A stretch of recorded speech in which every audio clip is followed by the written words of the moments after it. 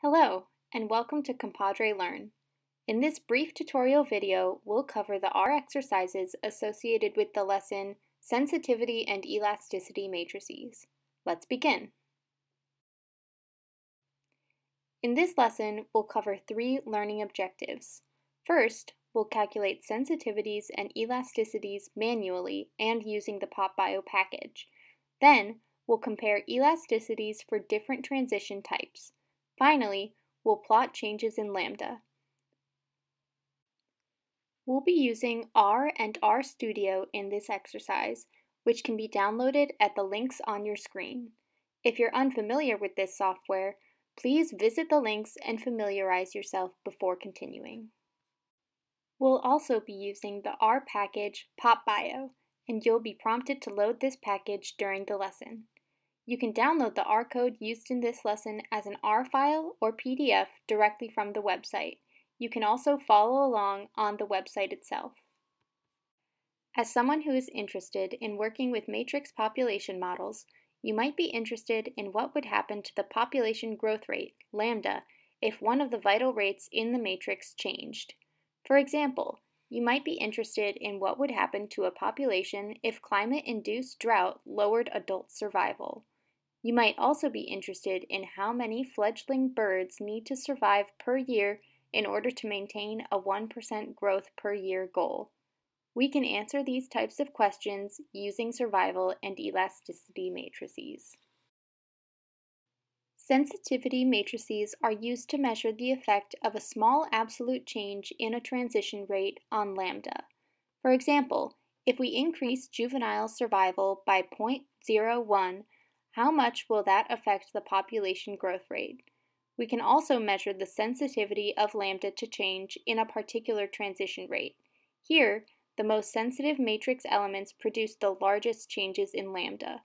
From a management perspective, sensitivity analyses can help identify the life history stage that will contribute most to population growth for a species.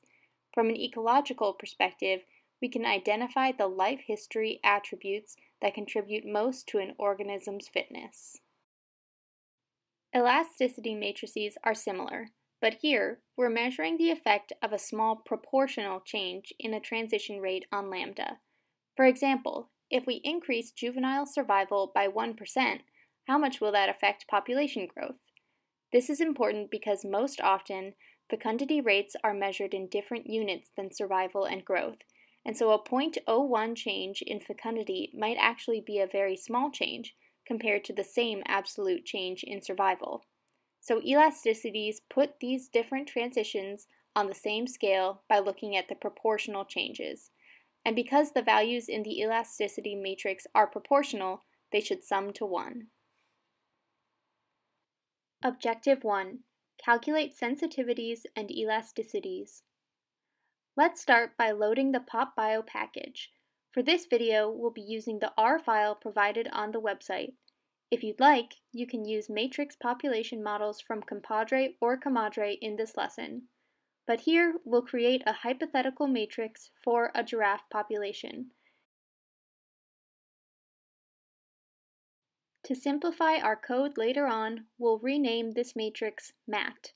You can view the matrix by typing the name MAT in the console window in the bottom left.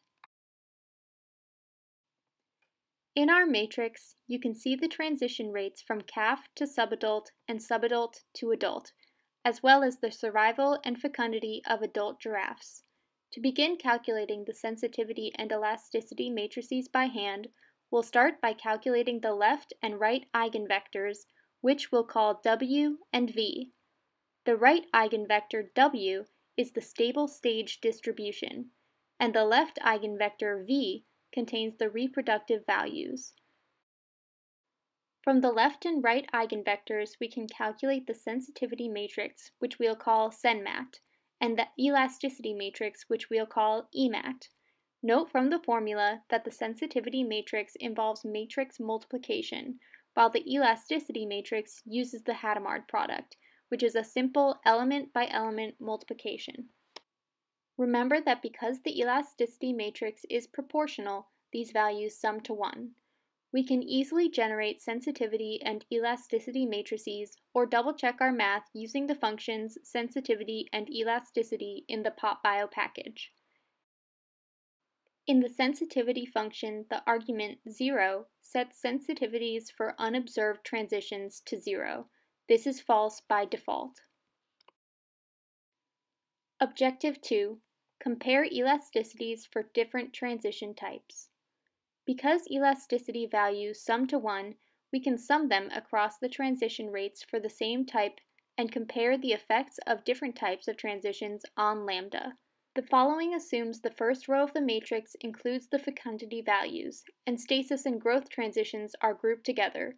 You may need to adjust this code if your chosen matrix is set up differently. Here, we'll sum the fecundity, growth, and stasis transitions, and we'll name them sum fec, sum grow, and sum stasis respectively. You can see the values that we calculated in the top right. Now that we've summed the elasticities for the different transition types, we can plot them using a simple pie chart. Remember, the values in the elasticity matrix are proportional, so we can see from the figure we created that changes in vital rates categorized as stasis have the greatest effect on population growth rate.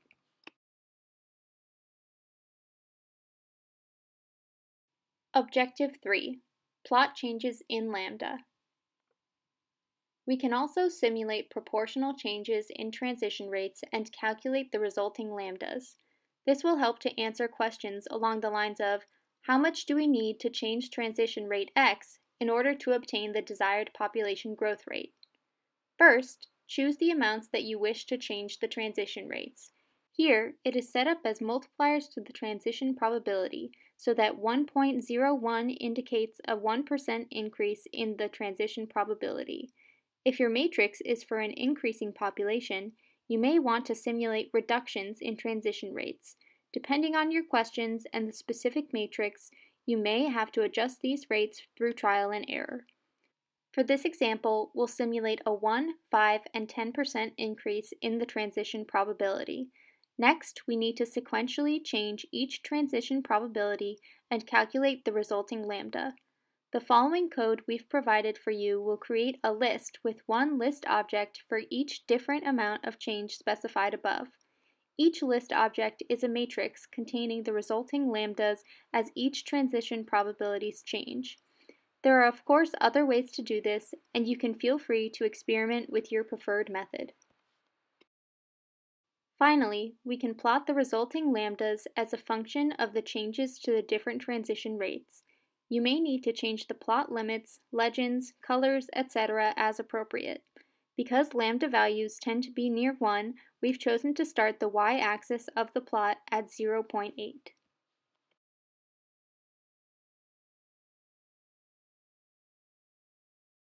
In the figure we created, the groups on the x-axis are the different transitions in our hypothetical giraffe matrix, and the y-axis is the population growth rate, lambda.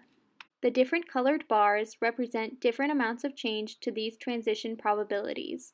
The orange line is the original lambda without changes to the transition rates, and the blue line is lambda equals 1, indicating a stable population. For this example, only a 10% increase in adult survival produces a growing population. This concludes our tutorial video. Find more helpful tutorials like this one at compadre-db.org/learn.